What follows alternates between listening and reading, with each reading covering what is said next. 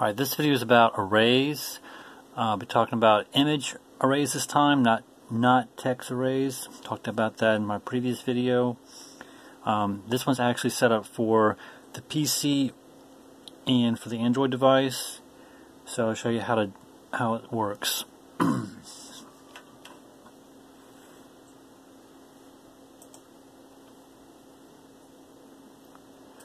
Alright, so I'm able to collect my items, and I'll go in the item box above in the white square by using the keyboard and see how I collected an item. You can press enter to use the item and it goes away. Then you can collect an item with the keyboard, collect an item with the keyboard, and it just switches to the other item. Or you can use the Android device by using the arrow button to move, then pressing this button here to use the item, collect it, then use it,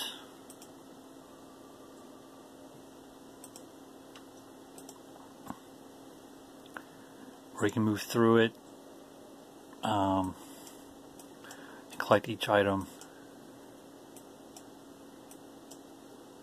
then use it, and then he stops right here, doesn't move any further.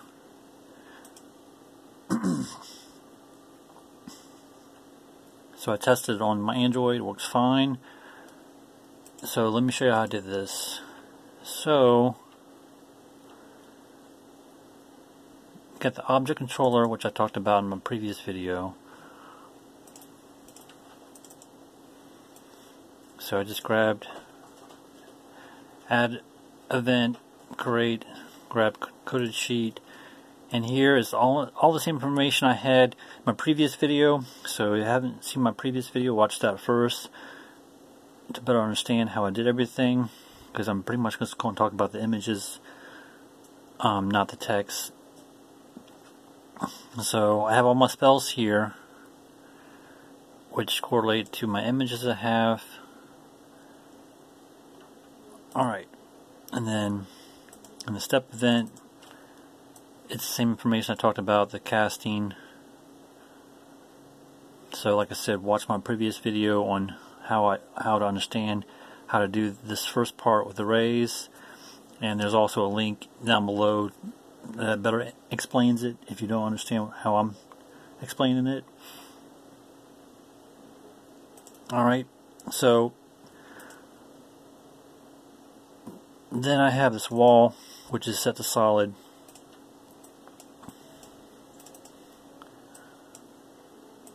So there's a wall here that's gray. So when he hits this wall, he'll stop. He won't move any further. And I went to the move tab, dragged over graded arrow 1, so that way he doesn't get stuck on walls. You don't want to use the green arrow 1, you want to use the gray arrow 1 and make the direction 0, speed 0.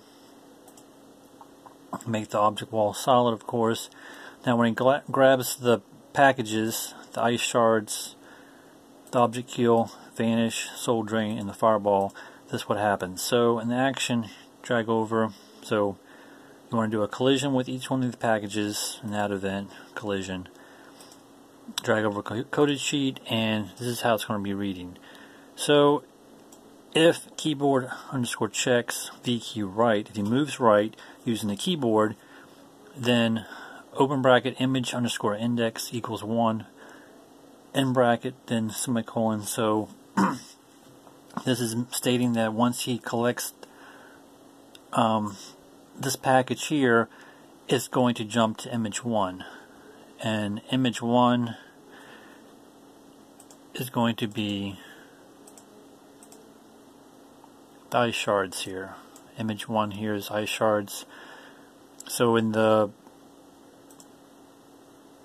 my item box, I have all the images here. I have an image that's blank, then ice shards, and then the heal, fireball, the soul, and the vanish. And you can see here it flips through it.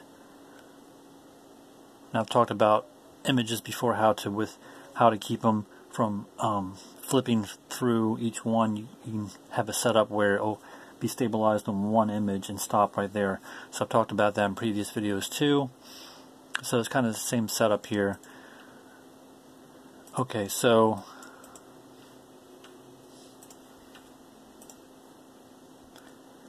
and then okay, so let me go back here real quick. So it's going to stop on image 1, which is the ice shards. Then if he's using the mouse, if mouse underscore checks underscore button, open parentheses MB, which is the mouse code for GameMaker, underscore left, keep it left, in parentheses, then open bracket, image underscore index equals 1, then in bracket, then semicolon. So that's also, if you're using the mouse and you click on the button arrow to move to the right, then it's going to collect the 1. It's going to go to that, jump to that one image, which is the ice shards. So whenever you're making a button for your Android device, you always want to keep it at MB underscore left.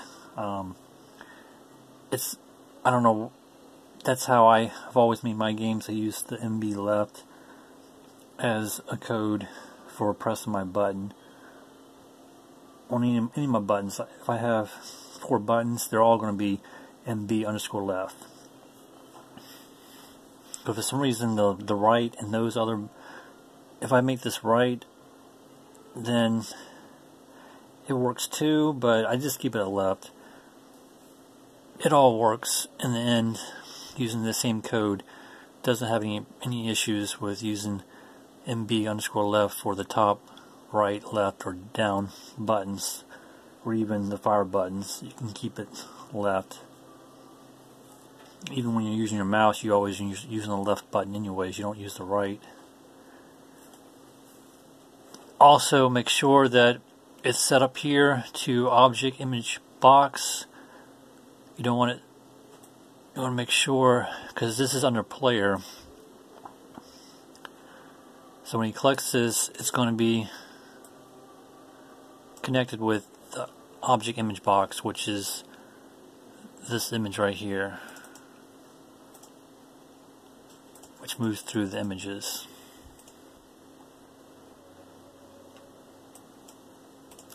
The second part of the code is going to be if image number equals 1, open bracket, image underscore index equals 1, in bracket, and then you want to make sure it's connected to the image box.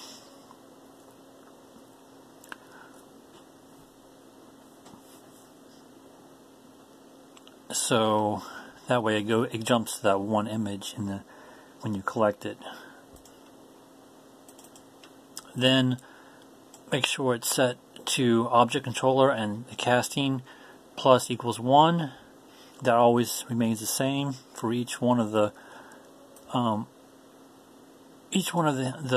packages that you collect. Is always going to stay at 1 casting, and then you want to destroy the actual package, or destroy other. Set it to destroy other. So if you have it set to self, it's going to destroy all of them. So you want to destroy other. Destroys that one package. And then for the heal, you're pretty much copying the same information from the ice shards, except the only thing you're changing is the number here, which is going to be 2.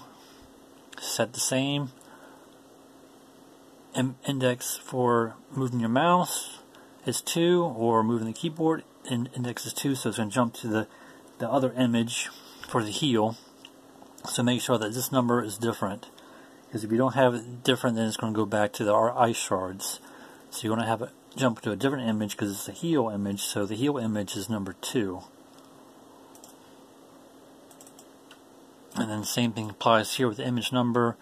This stays the same, equals to 1, but the index is changed to 2.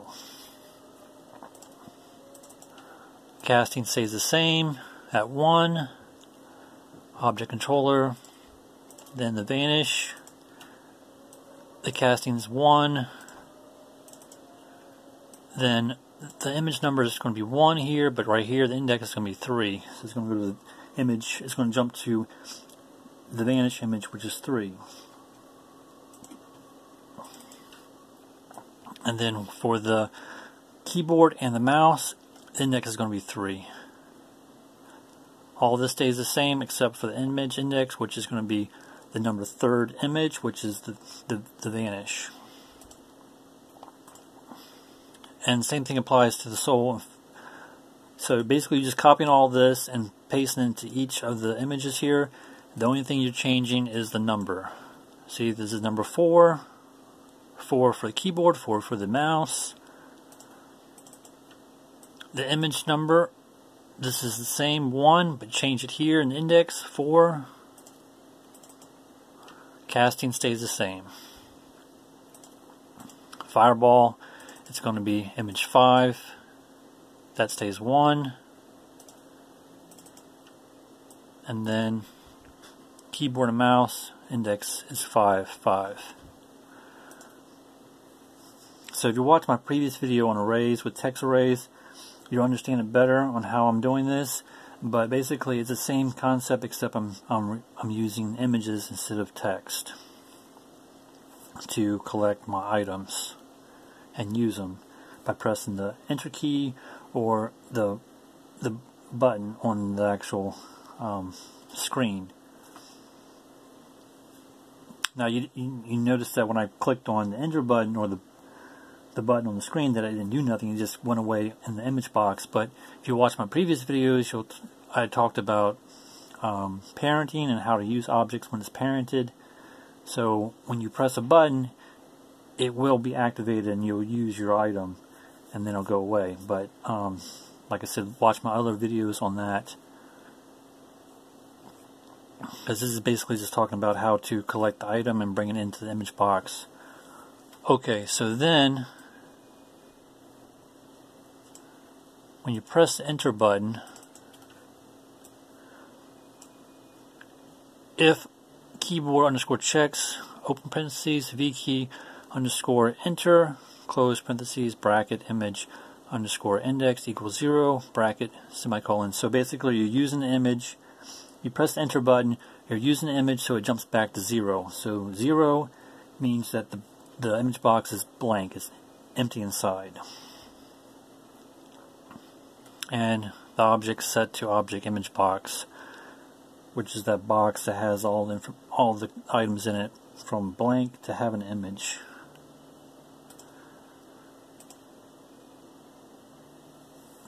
The right press is just talking about moving the character 10 speed to the right. Releases, he stops.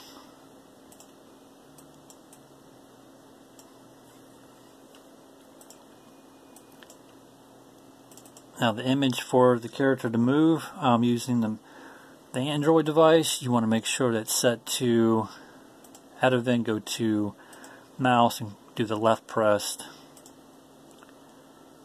And then make sure here when you do the move fixed, it's the green arrows, make sure you change it to object player and then you're moving 10 speed. If you set this as self, then it's going to move the button. You don't want to have the button move, you want to have the character move, so you got to make sure you change it to object player. Then left release, make sure it's set to object player up here in the move fixed, and make sure the directions in the middle and speed 0. Like I said, if you have it set to self, it's going to mess with the button, it's not going to mess with the player. So make sure it's set to the object player. Button set the depth at minus 500, so it doesn't, so the button's up front against everything else in the background, so it only affects that image. And the button, I just have a mask on it, and it's just a circle device precise.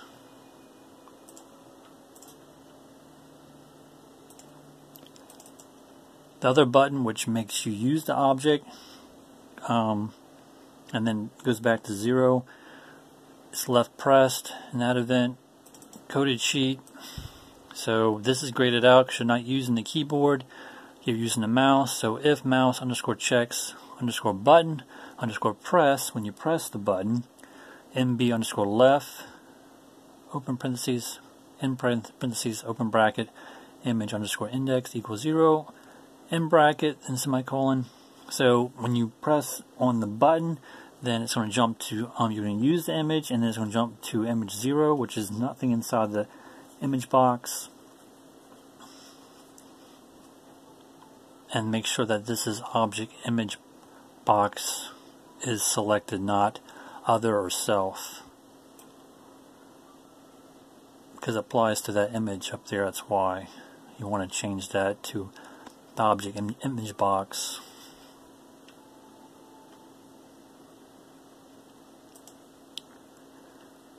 This is minus 200. I could have made that 500, but it's in front of everything else.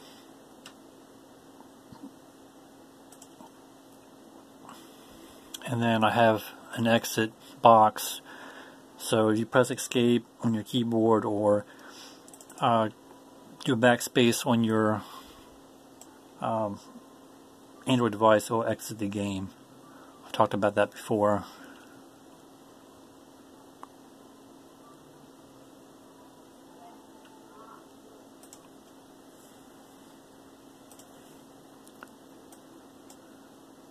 And in the image box, go to depth at minus 100, go to create, and actions, make sure that the image speed is at 0, equals 0, image index is 0, speed is 0, image number is equal to 0. So that means that when you first start the game, you have nothing in the box. It doesn't animate and randomly go through all the images. It stays stuck on that one image, which is 0, and 0 is a blank image box. When you collect the item, then it'll jump to the next image in the box. So this basically just stabilizes it and keeps it at 0, and the image 0 is nothing inside the image box.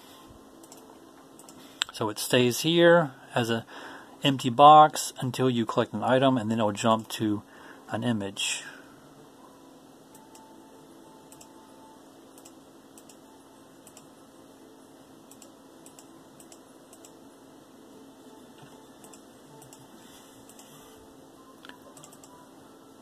And then with the packages, I went to add event, got a create, and then I just made it direction is 0, speed 0, so it doesn't move. It's just going to be static right there until you collect it, and it's going to be destroyed, and you'll collect the item in your image box.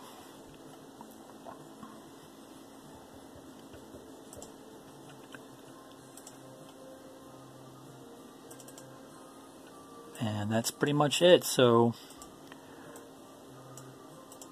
all these buttons here are dealing with keyboard selection, and then like I said, the other buttons are separated, but they correlate to the object, which is the player. Alright, I'll put the GMX file in the YouTube description, and you can download it and play with it and understand it better that way. Like I said, you can watch my other video on arrays and to understand it from the beginning, and then jump into this one dealing with the actual image arrays. Thanks for watching.